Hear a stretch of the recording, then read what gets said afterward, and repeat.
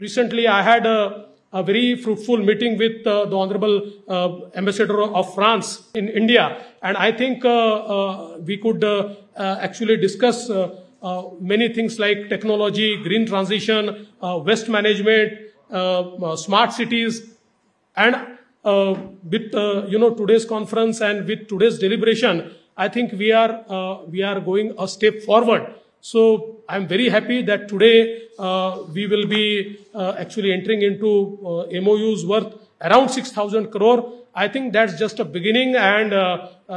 for all the investors, I would like to assure you that your experience will be best, and we would actually we know that we share our future, because if you prosper, we will prosper. So with that motto, we are actually welcoming you. I'm very happy that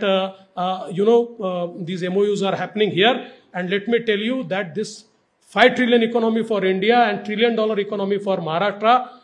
will be a dream which will come true with shared efforts of all of us, and you will be the stakeholders, you will be the part of unleashing this dream.